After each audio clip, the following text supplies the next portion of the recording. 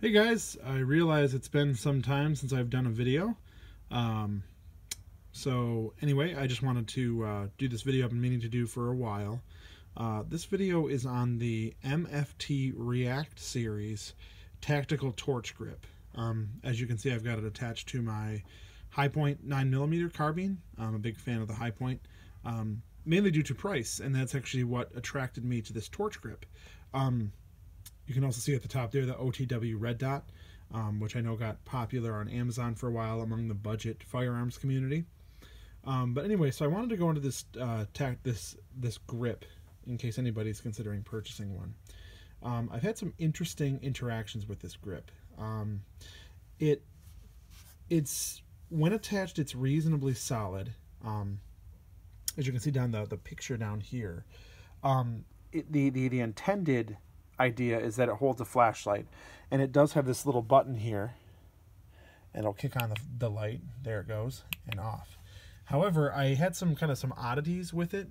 First of all, this is a pretty small flashlight. This flashlight I ended up picking up at Lowe's. Typically, that's not a place where I would buy a flashlight, but it was on sale, and it blinded me in the store when I turned it on. So I thought maybe it would blind an intruder in case of a self-defense scenario.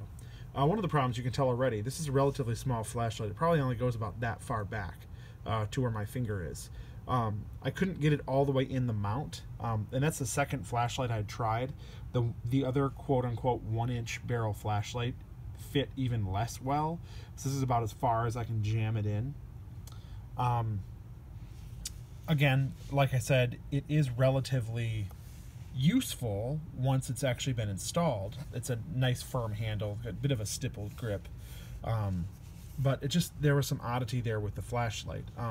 There is a storage area right down here. Let me try to pull it up. There we go, and you can just pop that off, and I'm actually storing my little High Point tool in there. It's probably hard to see, but I've got my High Point tool in there, it's a perfect little storage area for the High Point tool. And there is one other section here I wanted to show too. So here's the other area on the other side I wanted to show.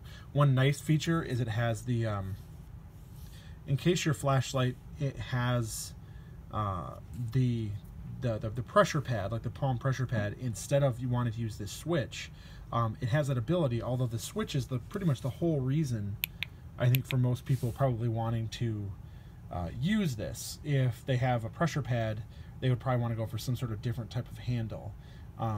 So I thought that was kind of odd. The other kind of oddity I would say is that, or maybe not oddity, just frustration. I'm going to try to get nice and close here. It's polymer, and as you tighten it down, I've never seen anything do this, and I'm not super experienced, so I'm sure somebody else might have, but the polymer I almost tightened it too hard down on that, and in fact it's a polymer Picatinny rail on the low cost High Point carbine. So it's not like I have metal and polymer here. It's polymer to polymer, and it's still kind of peeling back there a little bit. It feels sturdy right now, but you can see that should be seated in there, and it's not. So I just wanted to go over that for everybody. There's one other section that I want to show. Okay, so for the final kind of oddity, I wanted to get in here.